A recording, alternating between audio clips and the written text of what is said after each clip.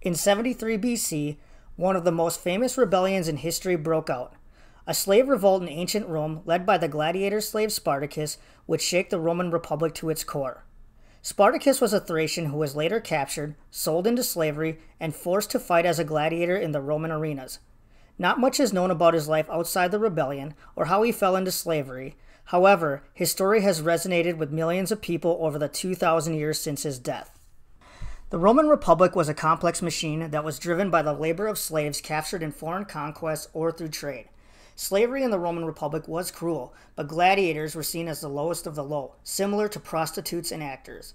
Though many TV shows and movies have depicted Spartacus as a famed gladiator, there isn't much information regarding his career in the arena. Whatever it was apparent by the year 73 BC he and his fellow gladiators had had enough of slavery. They launched a surprise escape plan, though it was initially foiled, but he and 70 others were able to fight their way to freedom using kitchen utensils and tools. Shortly after gaining freedom for themselves, Spartacus was selected as one of the slave revolt's leaders, along with a few others named Crassus, Anemaeus, Castus, and Gannicus. Spartacus set himself apart as the leader. However, it is unclear whether he was the main leader or if that was just how the Romans viewed the revolt's hierarchy. The rebellion could not have come at a worse time for the Romans. The Republic did not have a professional army at this point in its history, and most of the veteran, battle-hardened legionnaires were far away engaged in foreign wars, such as the general Pompey Magnus, who was putting down another rebellion that had broken out in Spain. Spartacus and his forces were able to take advantage of the absence of the experienced soldiers. In the beginning stages of what would become known as the Third Servile War, Rome saw the slave revolt as a minor policing matter or something that could be dealt with locally. After all, it was only a few slaves that were poorly armored and had few resources. They sent a force led by a man named Claudius Glaber, who trapped the rebels on the cliffs of Mount Vesuvius. Instead of attacking and ending the rebellion as it stood, Glaber decided it would be better to seal off the one passage down the mountain and starve the rebels out. This simple strategy should have been more than enough. However, Glaber did what the Romans would continue to do for the next 2 years, which is underestimate the ingenuity and resolve of Spartacus and his men.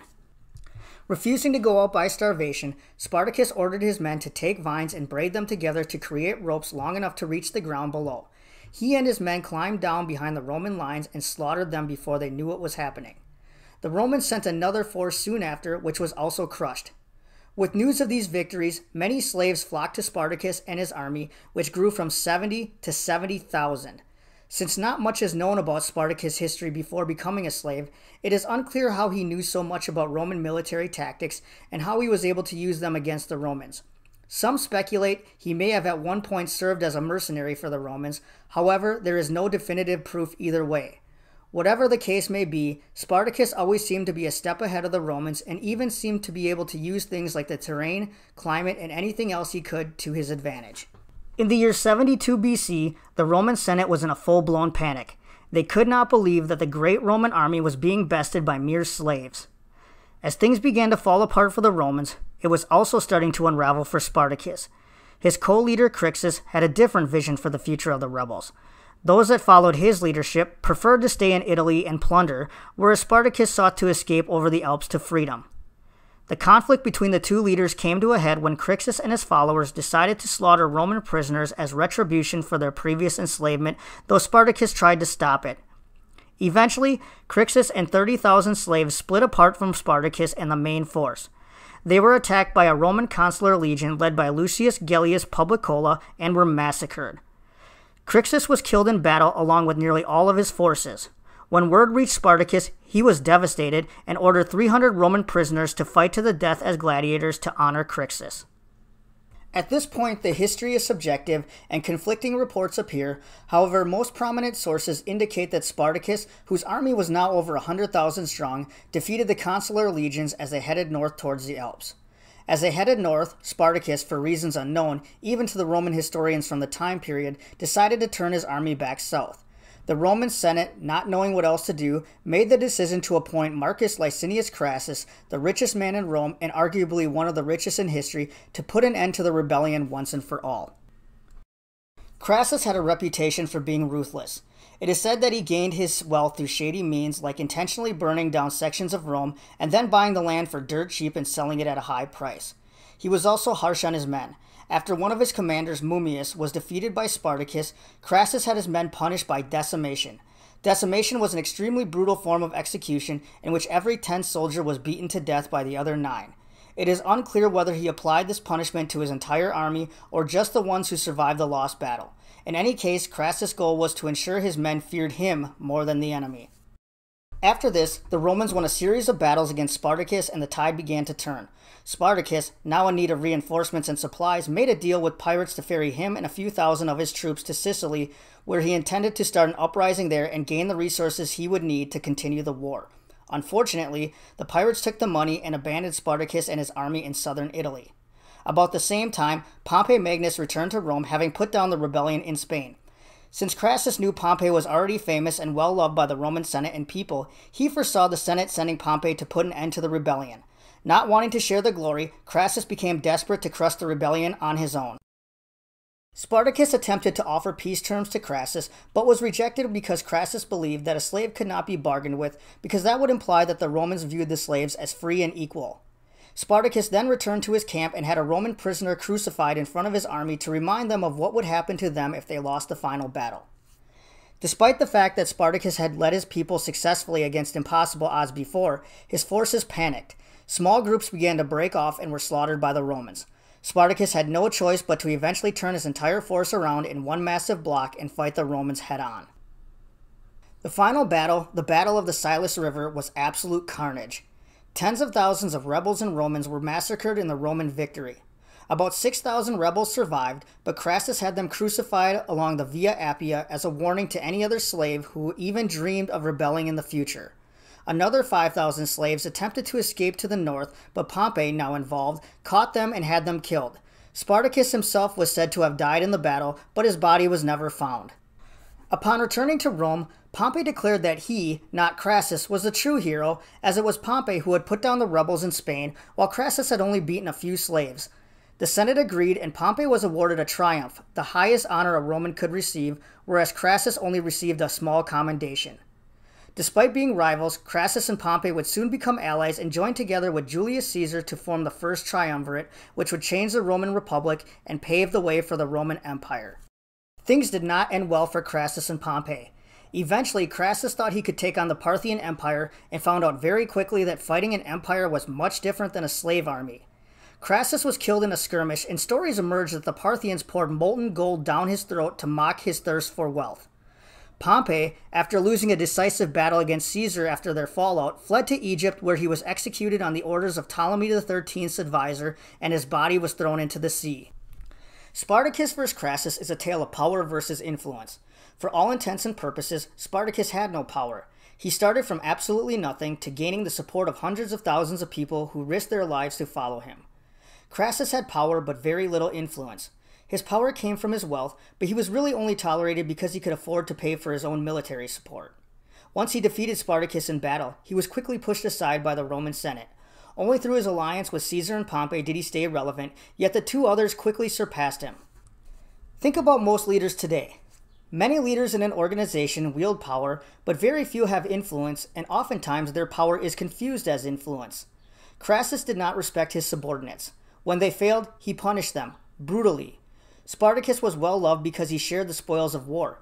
He rewarded his followers for a job well done. When Crassus was finally victorious, he sought fanfare for himself. A triumph was a celebration of a person, and while the army had a part in it, it was really about honoring an individual. One of the most prominent things employees say they hate about their job is that their supervisor or the organization's leadership doesn't value their hard work. We've all seen those managers who take credit for work they didn't do, or fail to recognize people who help make things a success. A good leader understands that without a strong front line and behind-the-scenes staff, they have nothing. If you're a manager, has there been a time when you've treated your employees as expendable resources? I know at times in my career I have. I've been driven by praise and accolades and lost sight of what is important. Not surprisingly, I also failed at my job during those times. Crassus never learned that important lesson. People who sacrifice others for their own personal gain may seem successful in the short term, but they never truly get what they want. Crassus wanted power and glory, and when he defeated Spartacus, he got a small taste of each. However, he is basically all but forgotten by history. Ironically, the only reason he is even really remembered is because of Spartacus. Think about a time if and when you put your own ambitions in front of your staff. Did it turn out well? What did it cost you? There are 3 lessons that any leader can take away from Spartacus and Crassus. Number 1, no common mission equals no unity.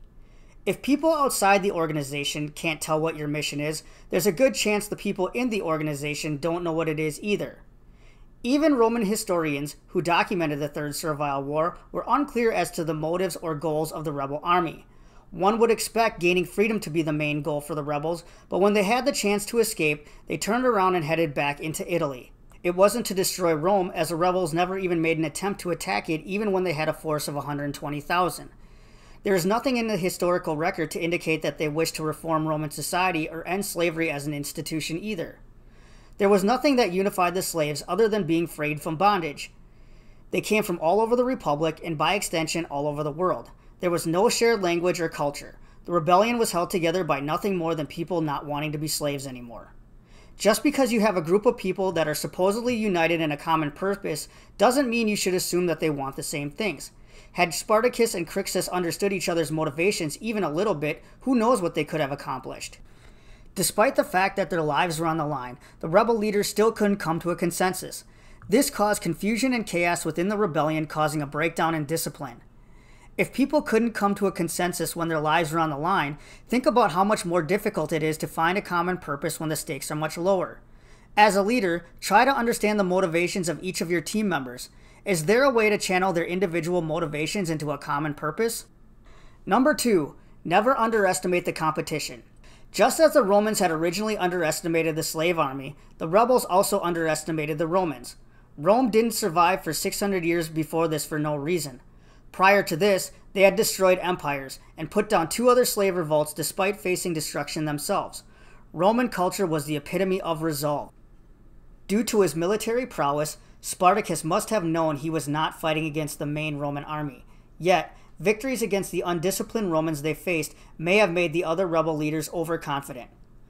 Organizations that stay successful are always looking for new ways to stay ahead of the curve.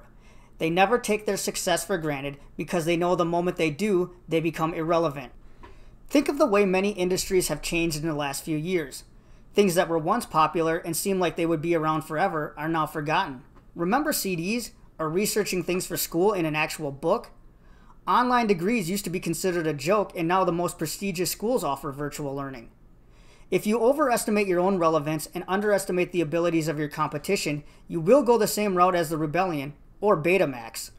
Number 3, leadership means sacrifice. I'm not sure that if I were in Spartacus' shoes, I would have stayed loyal to my men. When escape was guaranteed but his followers decided to stay in Italy, he stayed with them as their leader. He could have easily said, well, I got you this far and now I'm out, and left, but he didn't. How much are you willing to sacrifice for your employees? As Spartacus knew, leadership is not about directing, but sacrificing. When things get difficult, how will you respond? We're all driven by self-preservation, and when the ship begins to sink, we all want a place in the lifeboat. There's nothing wrong with that. But perception is reality, and for many employees, they need to know that their supervisor has their back and is willing to go out on a limb for them when it's needed. Using lip service will quickly backfire, and you will lose the respect of your team. Eventually, there may come a point when you need to rely on your team for support, and if you have laid the foundation of trust and support, your team will go to bat for you when you need it too. Crassus is barely remembered in history, and what he is remembered for is his lust for wealth and power. However, Spartacus has become a legend. Even in ancient Rome, he becomes a sort of boogeyman in the night to scare children. 2,000 years later, he still inspires because of what he accomplished through loyalty and sacrifice. What type of leader do you want to be? Millions may not remember you, but the people you work with will. How do you want them to remember you? When you influence people in a positive way, they will remember how you inspired them, and they will want to inspire others as well. When you lead, you have a choice. When someone tells their story, will you be the hero like Spartacus or a footnote like Crassus?